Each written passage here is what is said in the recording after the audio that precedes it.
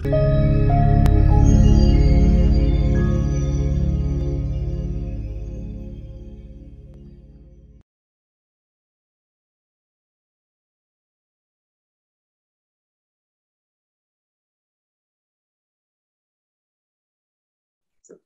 friends, welcome to Electronics Lab's Insights Conversation. Today we have with us Mr. Krishna Rao, who is the chairman of Sulakshana Circuits Ltd. Mr. Krishna holds nearly 3 decades of experience in the industry and has an MBA from the University of Western Ontario, Richard Ivey School of Business, and is a bachelor's degree in mechanical engineering from McGill University. Today, we will discuss with Krishna about the PCB industry, technological developments, disruptive methods, high layer count, and much more. So, welcome to the Insights Conversation with Electronics Lab, Mr. Krishna. Thank you, Anamika. Nice to be here. Thank you. So, Mr. Krishna, let us start with understanding about the latest trends in the PCB industry and how are the technological developments impacting the industry? Well, the latest trends are to make boards smaller and carry more information. So if you can think of your mobile phone, it's denser, more functionality, which is delivered by finer lines on a printed circuit boards, thinner, more multi-layers, more layers in the printed circuit boards, smaller holes, etc. Those would be the trends, in addition to lower weight in some applications. Okay. So if you could highlight about the manufacturing techniques and problem in the PCB industry, and how is this going to impact the entire industry in 2022? Well, manufacturing techniques, we make an electronic product, but the manufacturing techniques are mechanical and chemical primarily. So we drill holes, we etch copper, we plate copper, we transfer images. Those are our basic processes. We have 28 processes in our facility. So it's considerably more complex than an EMS facility would be.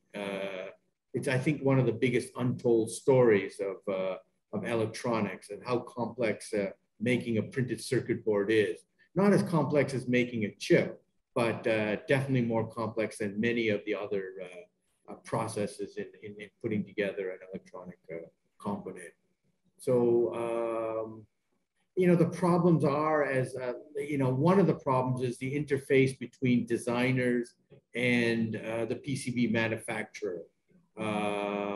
Typically, the electronic designer uses a CAD software to design it, has too little understanding of the processes, and the best way forward is for the designer to communicate, iterate a couple of times with the manufacturer to understand some of the complexities and modify the design or accommodate those parameters into the design. Mm-hmm. Okay. So could you highlight about the manufacturing, say, we just discussed about the manufacturing techniques, but you also told about some of the problems in the industry. So could you just highlight or mention some of the solutions to those kind of problems? No, that's a good question, Anamika. I think a more sophisticated CAM software, better protocols for transferring data from the CAD system, IPC, we've been struggling as an industry to get off Gerber, which is, I don't know, maybe a 40-year-old communication method. It's like people using telegraph, when there's high bandwidth solutions available. So I think at the upfront stage, better data transfer using the new IPC standard would be a way. there's new manufacturing technologies. There's direct imaging technologies that we're using in 3 areas of the process. We transfer images. I mentioned, we transfer images at for the copper layer. We transfer an image at the solder mask layer, the green layer that everyone's familiar with, and the LP layer, the legend printing or ident stage. And all 3 have direct imaging solutions now, which, like a laser printer, increases the accuracy and reduces the cost and reduces the cycle time considerably. The machines are terribly expensive, on the order of $500,000, 3.5 crores type thing, but definitely have incredible capabilities, which will allow designers to make even finer lines and have more functionality in their designs. Okay.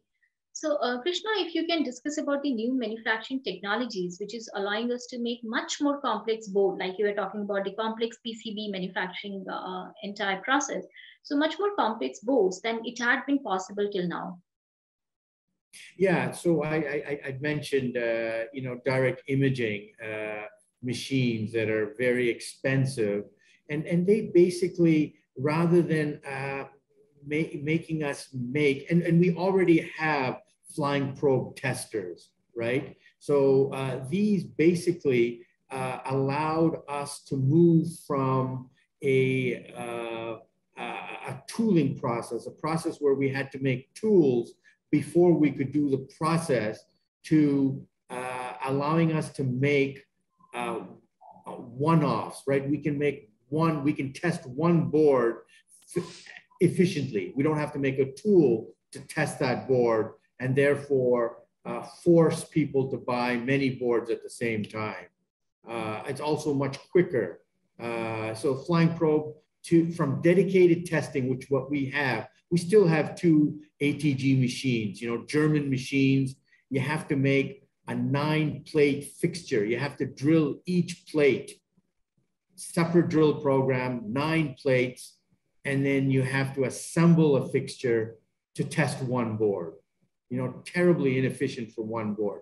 Very efficient for thousands of boards, but the whole world is moving to smaller lots and finer lines.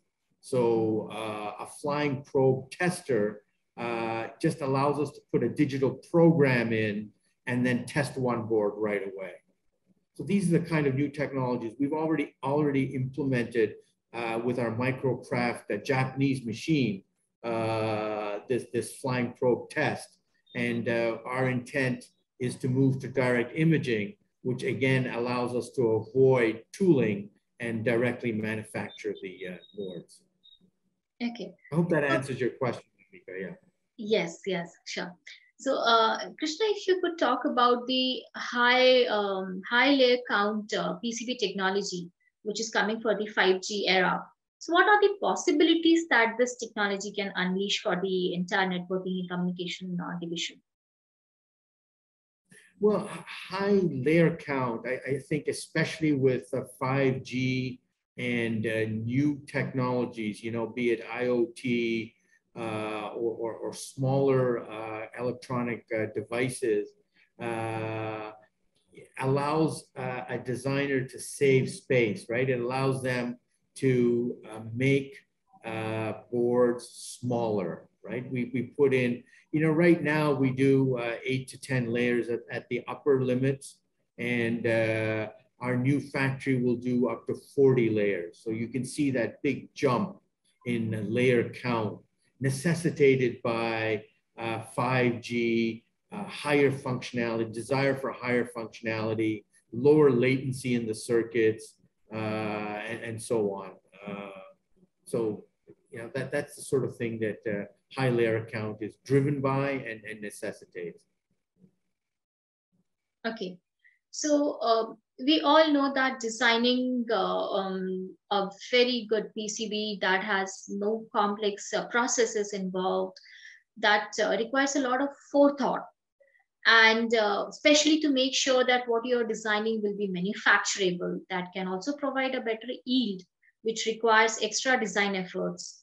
Now, do you think that this design process could take off the test and inspection pressure? And how is the PCB industry actually dealing with this kind of a design method? Yeah, it definitely collaboration between the design team and our CAM engineers takes the pressure off test and inspection, right? It improves yields, which improves the pricing that we can give the customer. It improves the delivery times because things don't have to be manufactured again. So no doubt, better collaboration between the designer and our CAM operators, our CAM engineers is highly desirable. It can be done two ways, right? It can be done by the CAD engineers learning about our processes, understanding our technology capabilities, understanding our roadmap, understanding some of the trade-offs, you know. It could be better to do something one way. It could be better to have 3 mil lines. It could be better to have, ground areas controlled, not having isolated traces in the middle of ground areas, which affects the plating thickness that we can put on. So the designer can either know this and avoid that, or they can collaborate closely with our CAM engineer so that they understand the, we can highlight issues, potential issues, and they can modify the design if possible. If not possible, we can still make it, but everyone has to understand that the yields will be poor, the delivery times will be slower, and so on, right, as it becomes a special case. Mm-hmm. So 2022 is just approaching. So what are some of the things which is going to drive the PCB industry? What could be some of the biggest challenges the industry is going to face? And how are they going to mitigate those challenges?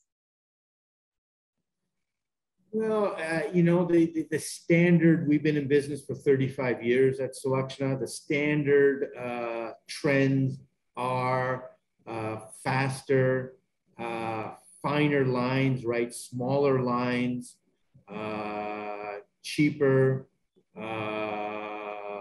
Those trends will continue. There's no doubt about that. I think the 2022 will see some of these new technologies. Certainly in our factory, we'll have these direct imaging technologies that will improve yields, improve the capabilities down to 2 mil lines, 2 mil traces, which is like 0.050 mm lines and spaces, laser drilling, which will allow blind and buried vias. These are the kind of trends that will be more and more prevalent as designers try to pack more functionality into a PCB. Mm-hmm. Okay, and what about the challenges? Well, the challenges are, clearly in the manufacturing. Some of these manufacturing techniques are more art than science. They take skilled operators able to understand how to,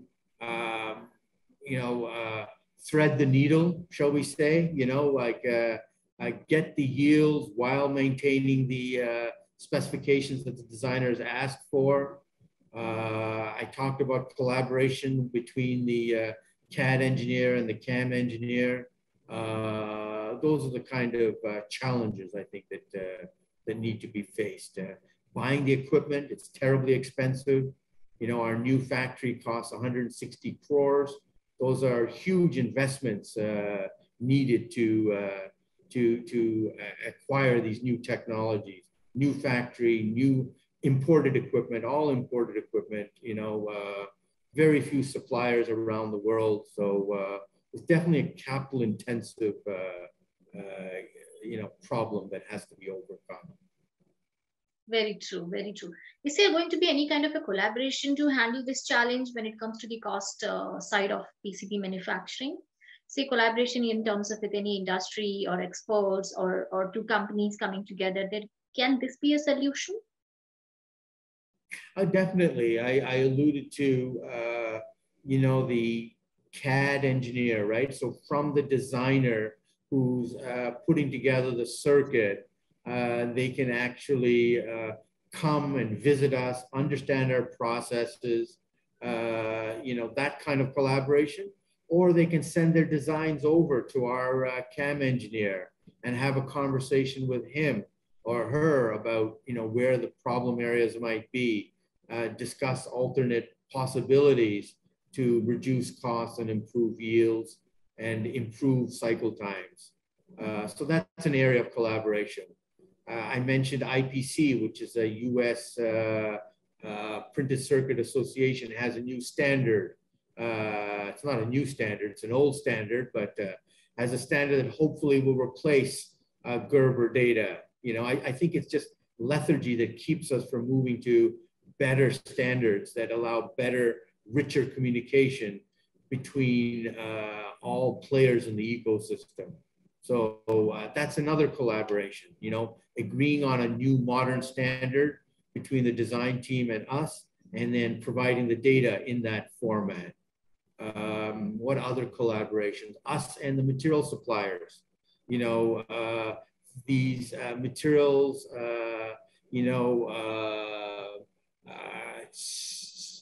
push the limits. The desire of the designer is to make the smallest possible circuit, and that pushes the limits of the material. So, in the old days, just having the right amount of copper was sufficient. Right now, people want so much that the grain structure in the copper has to be specified. Decay, etch controls, impedance checking. These are all the sort of tools that we use to meet the designer's needs. Mm-hmm. So what kind of a growth opportunity lies ahead for the PCB industry? And we know with growth, we need more skilled manpower. So do you see any kind of a shortage in the manpower skill? Is there any kind of a gap that needs to be filled in, and how can that be done? So you talked about a skills gap, and what was the first part of the question, Anamika? Yeah, it was about the growth. What kind of a growth is the PCB industry? The growth, right, the growth, thank you. The growth is good worldwide, right? The industry has been growing, I think 5 or 6% per year on average for, I don't know, for 50 years, let's say, since the 1960s, 60 years, 70 years. But in India, especially, the growth is, 30% in some of these high technology areas, like high layer count, multi-layer, flex circuits that we're going to be making in our new factory, flex rigid, have growth rates above 30%, for the Indian market. So huge growth potential. You talked about the skills gap. I think that was the second part of your question. Yes. Definitely, it's a challenge getting good people. People who've got experience in manufacturing, people who have experience with some of these new certifications, and people who are interested in manufacturing, right? Who are willing to work with equipment, work on the shop floor quite often, when it comes to this sophisticated new equipment. Many of these pieces of equipment are in air-conditioned clean rooms, class 10,000 clean rooms. So it's not like you're on the shop floor, but you're not, and our new factory is going to be the most modern in India, right? It's going to be world-class. So these are not harsh environments. that people would be working in. But, you know, in the last 30 years, we've seen many talented engineers from our company, and I'm sure others, switch over to IT, move to the US, and so on. We've lost dozens of people. So definitely skills in hardware, getting them, keeping them is a challenge. Thank you. Is there anything what the industry and the academia could do to bridge the skill gap? Well, I don't know if we can, but we certainly try, right? We do the best we can. So both the central government and the Telangana state government have skills development programs. I think they're more designed for operators, but they've been more than forthcoming in offering to do the best they can in training operators. You know, I think that's one good source. There's certainly a recognition that support is needed for this. And then I think, you know, we're forced to hire green recruits and train them, often at great expense, in these new technologies and techniques. Yeah, that's the best we can do. It's, you know, India is a growing country. So it's not like there's, you know, as I say, we're going to be having the most modern printed circuit board company in India. So obviously the skills that go with that have to be developed, as we did 30 years ago when we set up our existing facility. We had to bring quite a few fresh new people and then train them at great expense to make PCBs. Mm-hmm. So, Mr. Krishna, thank you. Thank you so much for your time and such deep and insightful conversation today with us. Oh, you're welcome, Anamika. Good luck. Thank you. And friends, do subscribe to our YouTube channel and press the bell icon to get notified whenever we upload a new video. Thank you so much.